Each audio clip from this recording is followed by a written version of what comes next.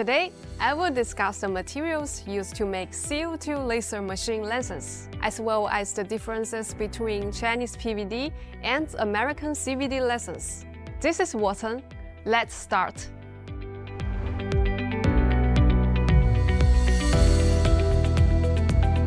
Material. Lenses are made from various materials. The majority are from Zinc Selenide. You can easily spot them by the yellow color and their transparency. They have high thermal resistance, due to which they last longer and have good transmission ability. Thanks to all of that, these lenses deliver beam without any distortion with minimal optical loss. It results in high-quality cutting and engraving. And those lenses are made from Gallium Arsenide. They have silver color and look like a little glass. Their primal advantage is mechanical impact resistance. That's why they are used for more serve jobs, like paranoid cutting. Also, they can handle more cleaning circles. However, there is a minus. These lenses have a lower transmission ability, unlike the Zinc Selenide ones, and their production price is higher. Additionally, the powder from Gallium Arsenide is toxic, which complicates the manufacturing process. That's the reason why they use less frequently. There are also lenses from Germanium, but they have a high absorption rate of the 10.6 micrometers laser lens. They easily heat up and lose their transparency. Due to that, it's hard to find those lenses for CO2 laser cutting or engraving.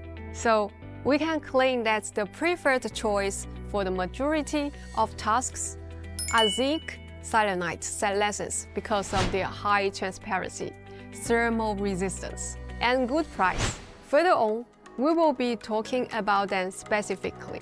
Production method of Zinc Selenide lenses, PVD and CVD. If you start choosing a lens, you will see the letters PVD and CVD in the name after the material specification. These are methods of the crystal growing process. PVD stands for physical vapor deposition, and CVD for chemical vapor deposition. These two growth methods that determine the quality and the cost of Zinc Selenide focusing lenses are very different. PVD lenses are cheaper and more ecological in production. However, it has a huge disadvantage. These lenses are usually capable of delivering up to 80 to 90 watts of power, not more. When CVD lenses are able to work with power up to 200 watts, they have higher transmission. Furthermore, CVD results in a more concentrated and precise laser dot at the end. And better that dot is better the cutting and engraving quality is. This is one of the key reasons why leading lens production companies from the USA are choosing a CVD method. Wattsan machines, in their basic configuration, have CVD lenses being installed by our engineers in the factory since they are better for cutting, serve longer, and are able to comprehend our machine's power. More information about our equipment you may find on wattsan.com. In the next video, we will discuss lens diameter, their forms, and focal distance. Subscribe so you won't miss it. This is Wattsan. See you!